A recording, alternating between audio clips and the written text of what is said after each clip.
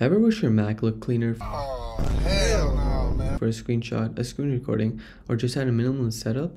Well, in this quick tutorial, I'm going to be showing you guys how you can hide all your desktop icon in just a few seconds without having to delete anything. Now you might be wondering, why would I want to do this? Well, here are a few reasons why. Maybe let's say you're in a meeting and you're sharing your screen with others. You probably don't want to share your personal files or projects. Or you just want to boost productivity and focus. Having a messy desktop can be quite distracting, so it's better to hide the icons in that case. Now, without further ado, let's get into how to do this. So to do this, we're going to be using the Terminal app on our MacBook. The Terminal app allows us to communicate with macOS using the command line interface. To open up Terminal, what you're going to do is look for a black icon in your dock. Look something like this. If you can't find it, no worries. Simply press Command space on your keyboard and type Terminal. This will open up the Terminal app. And we're going to be utilizing the defaults write command, essentially telling macOS we're modifying some system settings. So let's type defaults write, and the specific setting that we're going to be modifying is for the Finder app, and the Finder app has a unique identifier called com.apple.finder. And then in that Finder app, we're going to be modifying the desktop icon specifically, or the desktop. And so we will want to hide the desktop icon. So let's type CreateDesktop and set that to false. And then finally type killall Finder. This will restart Finder and make the changes go into effect immediately.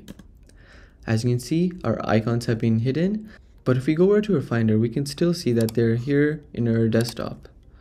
It's just that they're now hidden. If you want to bring them back, all you have to do is run the same command again, but change the false flag to true. And one good thing about Terminal and other Unix shells is that they have a history and they can remember previous commands you've ran. So if you were to just simply press the up arrow, you can see that the command that we just ran has come back, and all you have to do is now change the false flag to true to bring the icons back.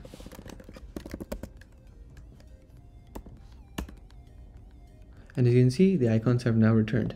And one good thing is that the history saves it even if you close the Terminal app. So if I was to quit out the Terminal app and then relaunch the Terminal app and then press the up arrow, you can see that the command is still saved. And you can see the icons are gone just like that.